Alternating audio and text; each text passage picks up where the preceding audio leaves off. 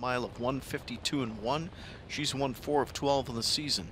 She's a 7-time winner to date. Ready for a start. And they're off. Chased out Girl Scout Cookie from the far outside, leaving in the center Delight by Emma. Closer to the rail is Girl in a Tavern, and shooting up on the outside to fourth now momentarily marches on. Queen of Soul in at the rail fifth away, taken back 6 Fade Out, trailing 7th early St. Lad's Bijou.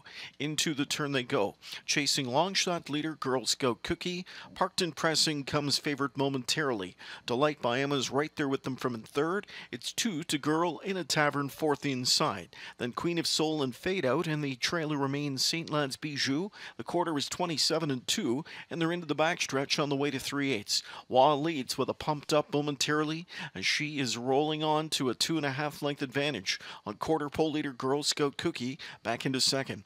Delight by Emma third, gap of 2.5 inside to Girl in a Tavern from fourth. Queen of Soul the fifth one, 2 more to Fade Out. Trailer remains St. Lad's Bijou.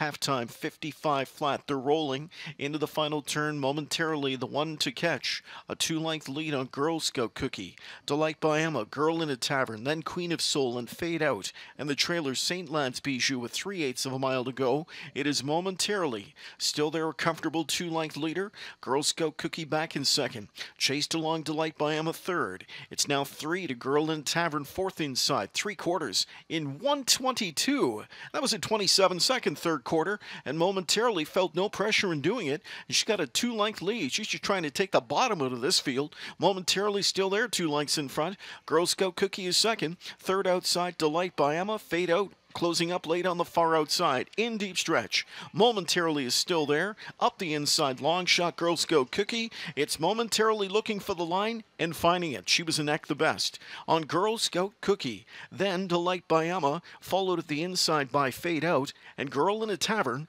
in 1:50 and 2.